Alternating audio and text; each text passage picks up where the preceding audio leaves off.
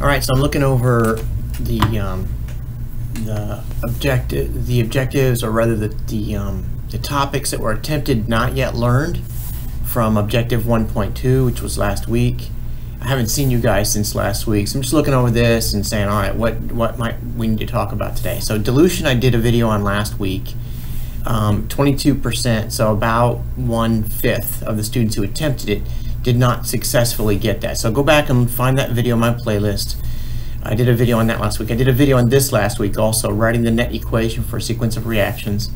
All right, so again, about 1/5 of the students who attempted that did not learn it. So go back and look for that video and then bring that up in class.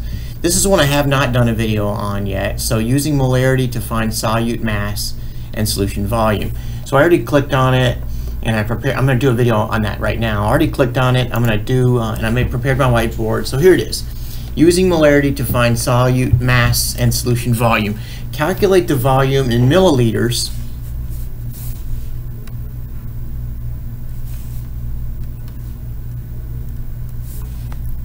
Calculate the volume in milliliters of a 1.2 aluminum chloride solution. Aluminum chloride concentration 1.2 moles per liter that contains 150 grams of aluminum chloride. Okay, so mass then is equal to 150. Looks like 3 sig figs. That's what we're being told there. Grams, right? All right, so what I got to do now is work my way backwards. Be sure you know. So I'm essentially going to have to find the volume that has this much mass in it. That's what we see what's going on. So what I'm going to do is I'm going to work my way backwards. I'm going to say, well, I don't have mils anywhere over here, but I've got liters, okay? So I'm going to go mils per liter, right? So the mils are going to be the numerator when I'm done, and there they are. All right, and I come here and say, well, I've got to introduce liters into the equation somehow, and aha, it looks like it's going to go liters per mole, right? Liters per mole. Well, I don't have moles anywhere over here. I've got liters per mole, but I don't have moles, but I do have grams. So I'm going to say moles per gram, right? And aha, there's my grams. Okay, can you see how everything here crosses out except my mils? Everything crosses out except that. I'll do this. I'm going to do the solution again down here forwards. I'm sort of did it backwards here, working my way back from the answer. All right, so this is let's see, where are we?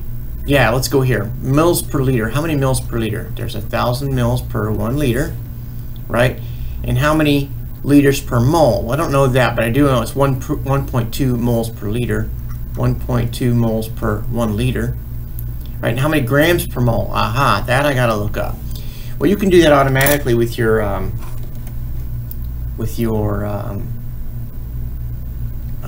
Alex calculator, but I'm gonna come here and say, what is, no, I'm not gonna calculate it out. Periodic table.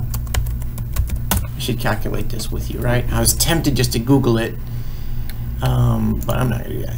Let's come here.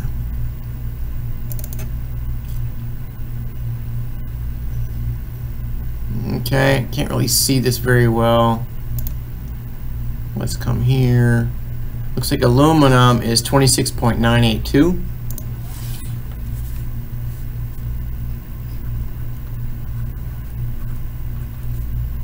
Plus 3 times chlorine, which is what?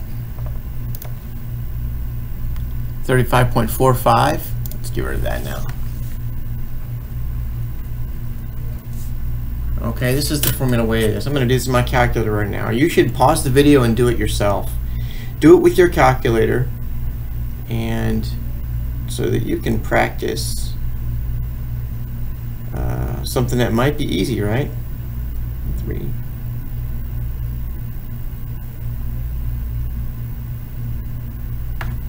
Okay, and I got 133.332.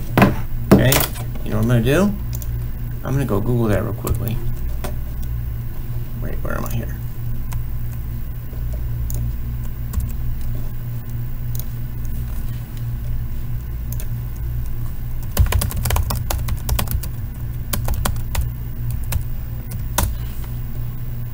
is the molar mass of AlCO3. 133. I got 133.332. 3.4, about the same. I'm going to get rid of that, come back here, and I'm going to say this is, where am I? 133.332 grams per 1 mole. And it looks like my grams is going to be 150. Okay, so now I'm going to go through and multiply 150 times 1,000 and divide by these two numbers, and that'll be my answer. I'm going to do that right now on my calculator. You should do the same thing.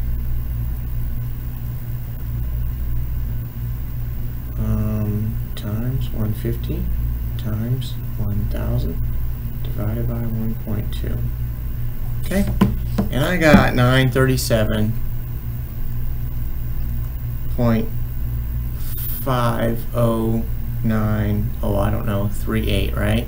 Okay, now this is this is 2 sig figs. This is 3 sig figs, right? And these are all more. So it looks like this is going to be 2 sig figs. So this needs to be reported as 940 mils. Now before I answer that and plug it in my computer, I'm going to calculate it again manually. It's 150 times 1,000 divided by 133 divided by 1.2. Whoa, I was off by 10. Uh-oh. I'm going to do it again. 150 times 1,000 divided by 133 divided by 1.2. Oh no. Okay. It was right. That was it's 940. So by the way, when I'm checking it, I just said divided by 130. You see, I just dropped a bunch of digits here. I just wanted to see if it was close. So indeed it is. Gosh, even dropping those digits, I still round to 940. All right, so this is my answer. I calculated it a couple different times, got the same answer. I calculated like 3 times, got the same answer twice. All right, now that's what I'm going to say it is. Now, real quickly, I'm going to say, suppose that you don't like working from your answer. So you saw what I did. I start out here saying, I don't know where to go. I'm going to start out with my mils. Suppose you don't like that. A lot of students don't. Then what you want to do, what you're going to need to do is you're going to need to convert this amount into a mils. That's it. So you start out with grams, right? And you know that this is in moles per liter. You know that. And so you're used to converting from grams to moles. That's a very super common routine in Chem 1, is to go from grams to moles and moles to grams. So immediately when you see grams here, you might write down, all right, I don't know for sure, I don't know, it's just an old habit of mine to write formula weight down. So you calculate the formula weight, and you find out it's 133.3, oh, I don't know, let's say 33, okay? Grams per mole. Those of you who've had me in class before know that I oftentimes automatically just calculate. If I'm given mass, I just go ahead and calculate moles right away because it's so common, right? So just as a force of habit, I get 150, I divide by 133.33, and I find the number of moles. I'm going to do that on my calculator right now. 150 divided by 133.33 is equal to 1.125. So I've got 1.125 moles of this stuff, right? So I've actually already used that. I now have 1.125 moles, 1.125 moles of this stuff. And so I say, well, I need a volume in the end, right? I'm going to volume. So I'm going to go ahead and do moles per liter. So I'm going to be dividing that by 1.2 moles per liter. And then I can see how many liters I've got. Okay, now this is a very short jumping off point. It's going to be liters per mil. So I'm going to multiply this by 1,000 mils per liter, and you're going to end up with exactly the same number. So I just solved that sort of 2 different ways. It turns out, of course, the 2 ways are equivalent. And what your goal, of course, is to find a way that you like, a way that goes quick for you. Alex, of course, is going to help you do that. Come to me if you want more individual, personal, I should say, practice. All right, best wishes.